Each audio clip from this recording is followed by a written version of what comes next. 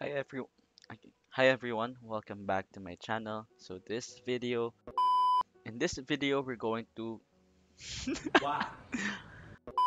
in this video we're going to study the science of volcanic eruptions. The learning competency for this is to recognize signs of an impending volcanic eruption. The specific learning outcomes are the following. First, you have to identify the different parameters used to monitor volcanoes and explain the common signs of an impending volcanic eruption. Let's start with the precursors of an impending volcanic eruption.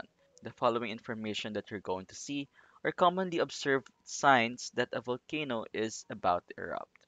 So these precursors may vary from volcano to volcano and of course your location. First is the increase in the frequency of volcanic quakes with rumbling sounds. So there is the occurrence of volcanic tremors. Next, there is an increased steaming activity accompanied by a change in color of steam emission. It's from white to gray due to entrained ash. Another precursor is a crater glow due to the presence of magma at or near the crater.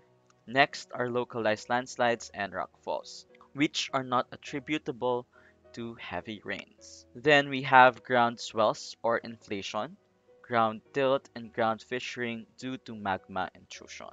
We can also see a noticeable increase in the extent of drying up of vegetation around the volcano's upper slopes. Okay. Next is an increase in the temperature of hot springs, wells such as the Bulusan and Canlaon, and the crater lake like Taal. There will also be a noticeable variation in the chemical content of springs, crater lakes within the vicinity of the volcano. Next, we have drying up of springs or wells around the volcano, and lastly, a development of new thermal areas and or reactivation of old ones. So with all of that precursor, we can say that most volcanoes provide various types of warnings before an eruption begins. So some volcanoes, especially those that have not erupted for a long time, might display obvious precursor of reactivation months to weeks before an eruption. Okay? So some volcanoes might explode without warning, and we call it a phreatic eruption. Okay? This is also known as the steam blast eruptions. These events could occur with little or to zero warning, as superheated water flashes to steam similar to what happened at Mayon volcano in 2013. This also happened in Ontake volcano in Japan last 2014. As you can see, there are people who are hiking or visiting the volcano and it suddenly erupted. Na-vertigo ako. Ikaw din? Now, the assessment of volcano status is based on different parameters that can be observed. So, is it quiet or in normal state? Is it in state of unrest? Is it expected to erupt or is it erupting? So, all of this can be used to determine the hazards. Okay? Now, volcanologists often use combination of as many data available from different parameters used for evaluation. For example, the number of earthquakes as recorded by the seismograph may increase from background levels of 0 to 5 per week and may escalate into 100s in a day. So this is further confirmed and supported by increasing number of earthquakes felt by the local people. So in addition, other parameters such as gas measurements and water acidity may also show signs of increased trend. Now, what are these parameters? What are the equipment or instruments that we can use? And what are the things that we need to observe? Okay, so those are those are the stuff that we're going to talk about. Now, for easy note taking, so make a table like this, then just fill it up. Now, let's start with the first parameter, which is ground deformation.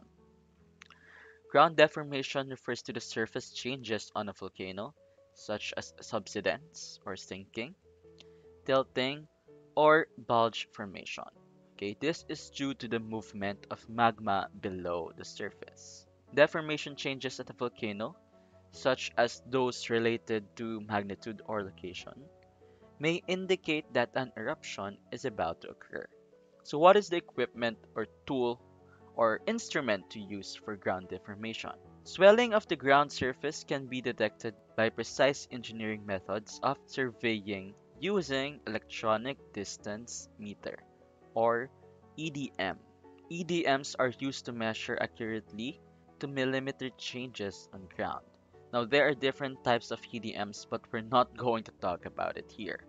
Deformation on ground is also measured using data of repeated measurements from Permanent Global Positioning System or GPS installed around the volcano. So these are the things that you need.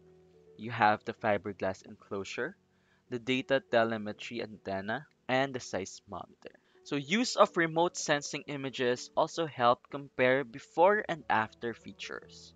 One advantage of monitoring surface changes on a volcano from afar is that there is less exposure on the ground for volcanologists. It is also safer, but sometimes interpretation needs field verification. So, what is the thing that you need to observe? You need to observe some subtle ground movements. Okay, so don't worry, these are all recorded by your instrument or equipment. Next, we have the geochemistry. Okay, under this we have water and temperature and temperature. So let's discuss first water and temperature. So the technique to observe this parameter is direct measurement of temperature and chemistry of groundwater, spring water or lakes using thermometer or thermocouple and a pH meter. So what are the things that you need to observe? First is the change in temperature. Okay. Second is the change in pH level. Crater lakes at the top of volcanoes are typically the most acidic, with pH values as low as zero point 0.1. So it's a very strong acid. Normal lake waters, in contrast, have relatively neutral pH values near 7.0. So the Crater Lake at Altition Volcano in Mexico had a pH of zero point 0.5 in 1983, and Mount Pinatubo's Crater Lake had a pH of 1.9 in 1992. Okay, so the acid waters of these lakes are capable of causing burns to human skin, but are unlikely to dissolve metals quickly. So what are the causes of the acidity? So it's the carbon dioxide, sulfur dioxide, hydrogen sulfide, hydrogen chloride, or basically the gases that came from the volcano. Nakakapagod! Now, speaking of gases, this is another part of the geochemistry. So what you have to be cautious of are the types and rate of emission. Gases rise through vents called the fumaroles. It came from a Latin word meaning smoke. Sometimes the concentration are high enough to create acid rain that kills the vegetation. And if you remember, that is one of the very visible signs of volcanic activity. So aside from that, scientists have several ways to measure the rate of emissions more precisely. So they can collect samples from vents directly using a gas monitoring equipment.